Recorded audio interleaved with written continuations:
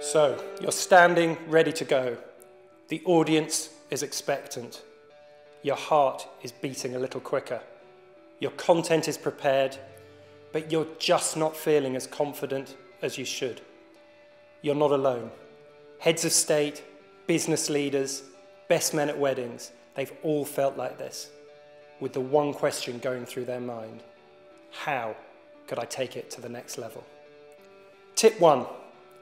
Don't think about your subject, think about your audience.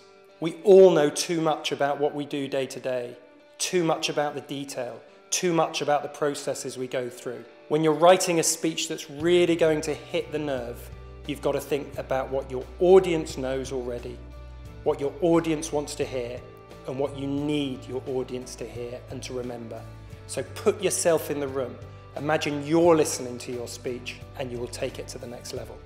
Tip 2, work backwards. Imagine a member of your audience waking up tomorrow morning asking what they remember about your speech.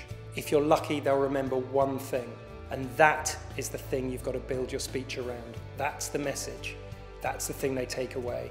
And so start at the end and work backwards from there. Tip 3, think structure, not detail. You've decided on your key message. Now you need 8 or 10 key points that are going to lead your audience there. So start with those headlines. Put them down on a sheet of paper. Check that they flow seamlessly into one another. And only at that point do you start to think about detail. Tip 4, brevity. You are likely to know more about your subject than pretty much anyone else on earth. On that basis, the biggest risk you run is using too much of it and suffocating your speech with detail. So go back to your structure. Pick out 1 or at most 2 points that really bring your argument to life. You're better using 1 point creatively and relevantly than by swamping your speech with too much detail. Tip 5, write for the spoken word. It's all too easy to start writing the sort of paragraphs you would expect to read in an email, a book, or a newspaper. But this is a speech. So write in short, punchy sentences. Underline key words that require emphasis. Use dots to emphasize a pause.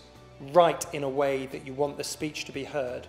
And that way, your content will never be let down by your delivery. They may be simple, but we really do use these 5 tips day in, day out, at the heart of our work as we write speeches for politicians, business people, fundraisers, and even best men at weddings around the world. The 5 tips are freely available to download from our website, along with a whole lot more help and advice.